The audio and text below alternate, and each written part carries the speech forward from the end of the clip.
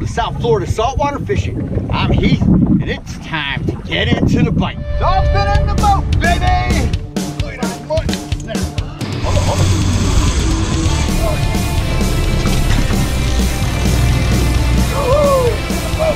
You having fun? Nice tail fish on a white buff-tail jig.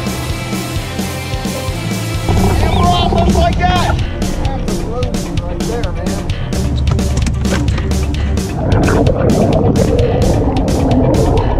Alright folks, welcome to the Beginner's Guide to Catching King Mackerel. In this episode, we're going to go over the basics of what you need to do to be able to get into the bite with these voracious reef predators. Before we get into this though, if you want to learn more about fishing, grow as an angler, and just see some great and exciting offshore fishing adventures, you can start by hitting the subscribe button. Don't forget to turn on the notification bell so that you won't miss a thing.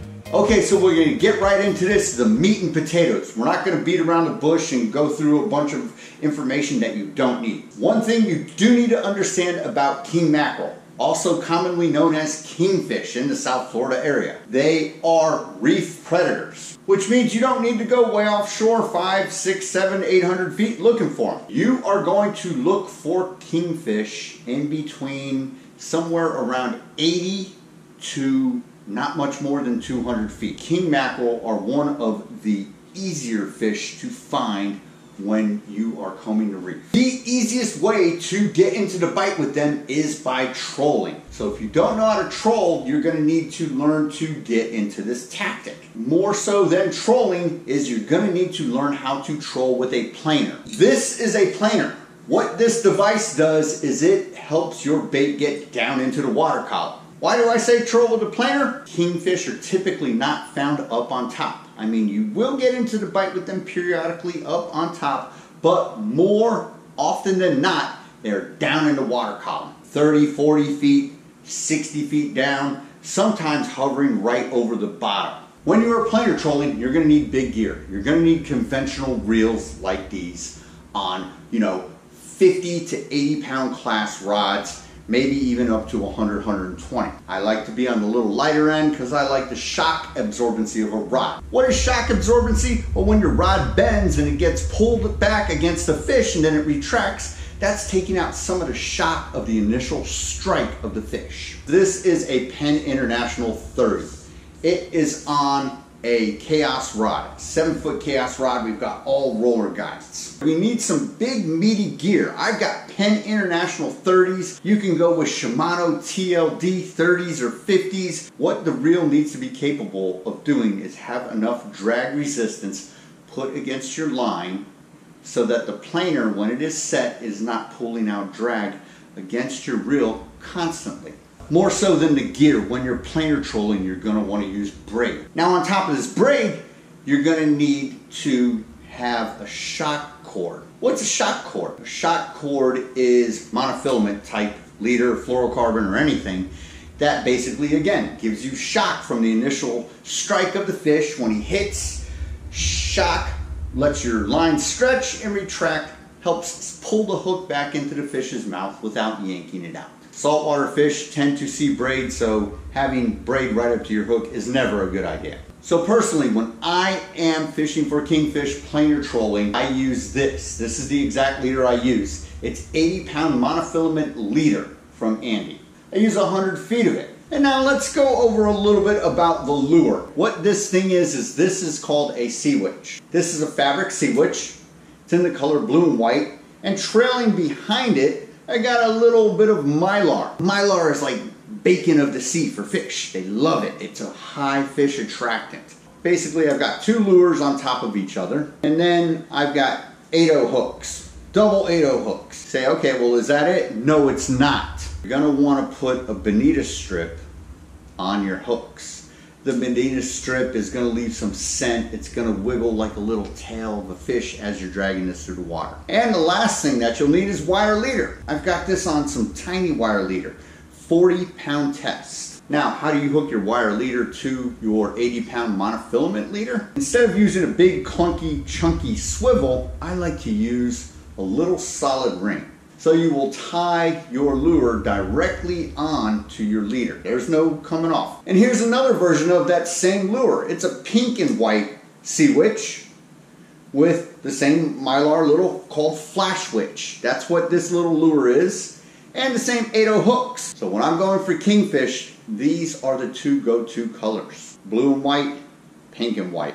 You're going to want to use a couple of different size planers. If you're not getting the bite, switch up your color. If you're not getting the bite, switch up your depth. My advice is if you're strictly fishing for king mackerel, learn to troll 2 planers at one time. Don't even worry about having baits up on top. Alright, so that's the gear. Now what we need to do is understand a little bit about kingfish. They're over the reef. When do I get them? Do I get them at night? Do I get them in the morning? There's 2 productive times of day to get kingfish. One is in the morning between, just daybreak and about 10, maybe 11 a.m. As the sun starts getting up high, they disperse over the reef and they go and they hide. And another productive time to get kingfish is at night. However, you're not really going to be trolling too much over the reef at night, so if you're doing planer trolling and you want to get into that bite, you're going to have to be an early bird and get out there and hit that reef. Next, when do we find them? What time of year are they biting? Kingfish are typically the most active during the springtime. Down here in South Florida, that's late March through June. That's when you're going to catch most of them.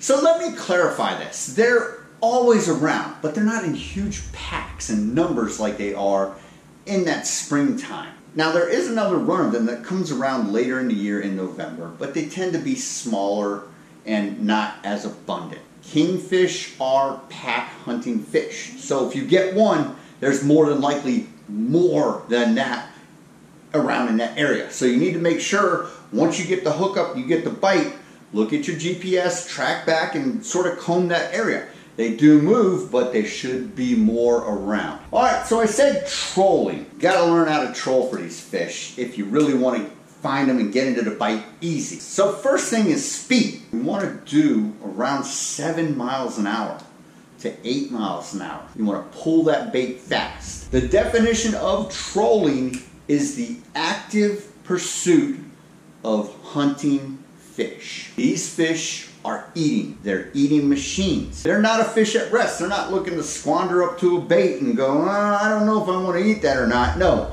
they see a target, they take the opportunity because another one might not come around and they attack it. Trolling is all about speed. If you're not going fast enough, getting that hookup is not going to happen. Now, if you do get a hookup, the object is to not slow down too much. Keep that speed up, get that fish streamlined in the water, wind him up. Now let me explain to you a little bit about how to find kingfish over a reef while you're trolling. There is techniques to doing this right and wrong. I'm going to show you what charter boat captains do. And there's a reason they do this. It's the theory behind how bait fish act. Here we have our reef. This is what you're looking at on your GPS. You see reef structures here, relief, and then you start to see contour lines, tightly packed together contour lines, and then they start to get further apart, and then they start to come closer together again. Okay, so out off South Florida, this is what our reefs look like. Here we're at about 30 feet, here we're at about 50 feet, here we're at about 90 feet, then we get out to 200, and then out to 300. These are our sections of our 3 reefs. First reef, second reef, third reef. How we're going to troll this. We are not going to troll in a straight line down the reef. That's not how bait fish act. What bait fish do is bait fish go in and out, in and out, in and out, in and out, evading predators. That is how they naturally act. Bait fish very rarely go up and down the coastline. If you've got your 2 baits out or whatever you've got out and you're trolling, you want to make a pattern in and out of the reef, start at about, 70, 80, 90 feet, and you're going to want to do these smooth S-shaped patterns in and out. You want to almost follow this. So when you are leaving the reef, you're going straight out. You don't want to make huge patterns so that you're almost going diagonal unless you're trying to cover more ground. The object is when you are over a good reef and you see these lines, you want to go in and out, in and out, in and out, straight. More straight than angled. Now, sometimes the reefs of South Florida get very crowded at this time between 8 and 9 o'clock when all the charter boats start getting out, all the fishermen start getting out. You may have to adjust your pattern. Of course, you might get that one guy who's going against the grain coming this way. And you're on your way in. You may actually have to make a figure 8 and work around traffic. Don't worry about that.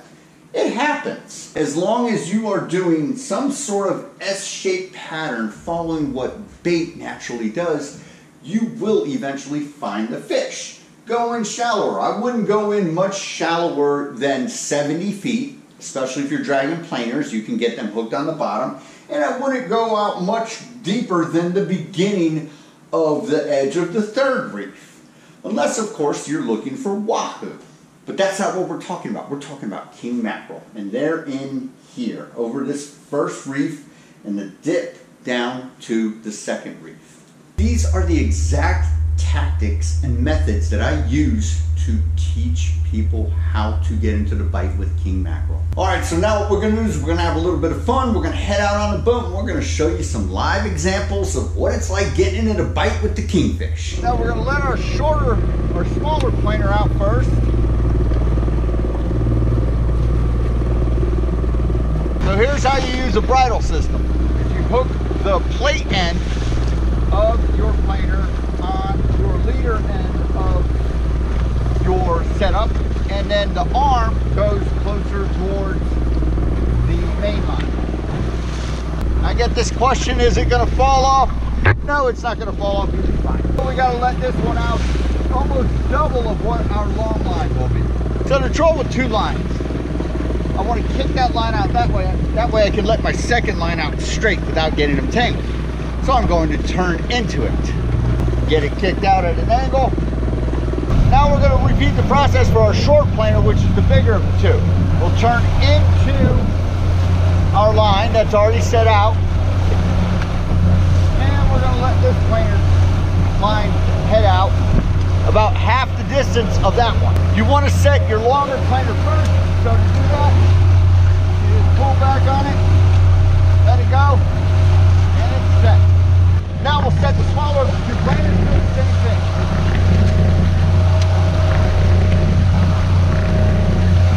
So if you look at the contour lines on the GPS, we're heading over a sort of deeper ledge of the reef. Hopefully we'll run into someone who's willing to bite. All right, hold on.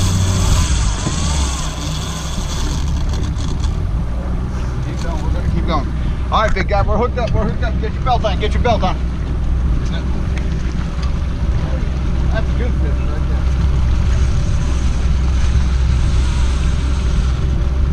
there. All right. All right, there we go. Put it in there. All right. Our reel.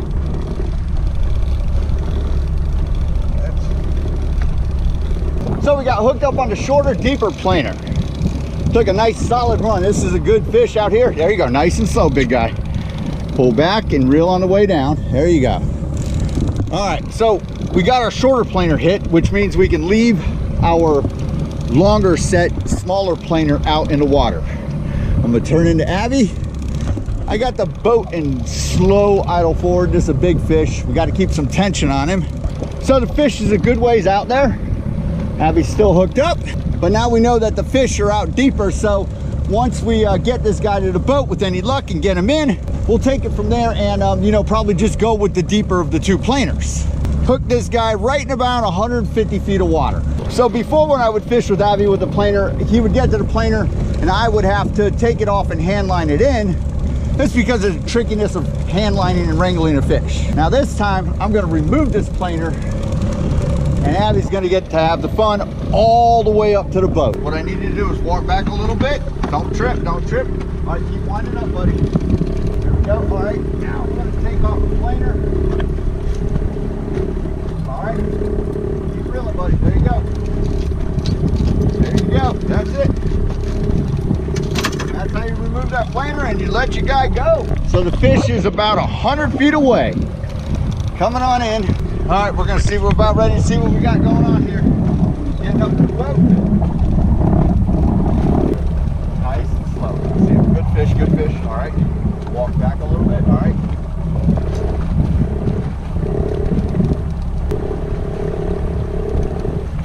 Oh, man. Look at that. That's a nice king mackerel. Look at the tail missing on that guy. Holy moly. All right. Look at that. That's a solid kingfish right there. Missing that tail at the end. We're good to go though. We got a bunch of meat. That fish weighs, right there, that weighs at least 25, 30 pounds right there. So when I tip my lures with bonita strips, I don't get real fancy. I just hook them straight onto the hooks. So I plan out where my trailer hook will fall, sink that through the meat, and then I take my lead hook, square it up, and send it right through what would be the front of your strip. And then we're hooked up and our lure is good, set, and ready to go. Avi's on the first fish of the day. You ready, buddy? We're ready. Fish hit the deep planer. Now we're going to see what's happening here.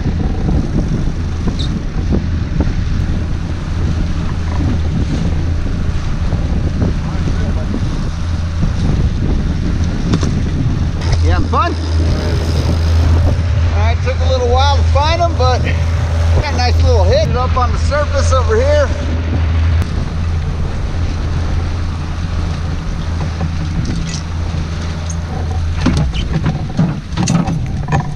Little kingfish right there.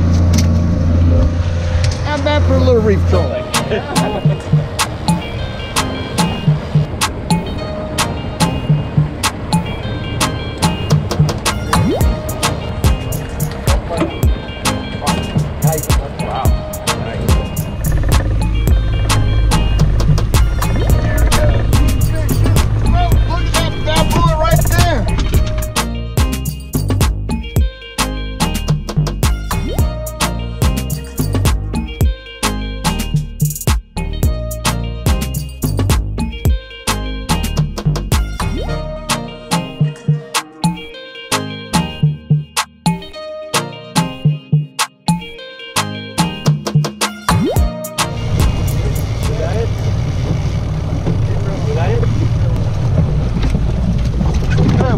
Kingfish in the boat. There you go.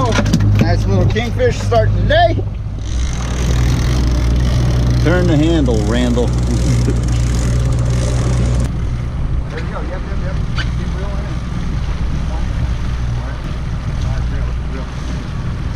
Reel. You're good. You got a good kingfish. Oh, what is? I caught something. Whoa. Let it run hard. What was not? Wind it up. Good. All right. Good. Fish in the boat. Whoa, watch your feet. Oh, I stuck. Good. First fish. Right there, baby. All right, folks, there you have it. Some good old-fashioned fishing fun, getting into the bite with the king mackerel. So there is a little bit of a learning curve to it. You're not going to go out and catch 100 of these bad boys every single time. It's going to take you a few times to figure out where you think they are, understand your reef. Once you start picking them off, it'll become like second nature. All right, folks, that about does it for this episode. Hope you enjoyed, hope you had fun, and I hope you learned a little bit something and were able to take something away from this, the beginner's guide to catching king mackerel. Till next time, South Florida saltwater fishing. Going wherever the cool wind takes us.